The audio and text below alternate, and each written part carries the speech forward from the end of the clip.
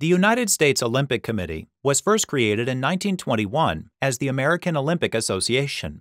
In 1950, Congress enacted Public Law 805, which gave the committee a federal charter, or a statute that establishes a corporation. As a result, the United States Olympic Committee was created as a private, nonprofit corporation. In 2019, the committee officially changed its name to the United States Olympic and Paralympic Committee, or USOPC.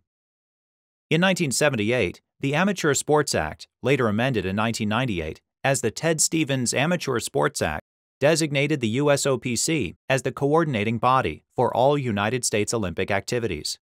This designation ensures that American Olympic athletes have the opportunity to participate in Olympic events. The act also gave the committee the authority to charter national governing bodies for each Olympic sport in the United States. Although the USOPC was created by a federal charter, the United States government doesn't provide any federal funding for Olympic sports.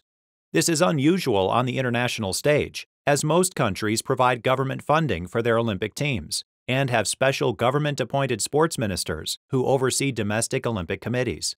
Instead, most United States Olympic sports are privately funded through sponsorships paid for by United States corporations.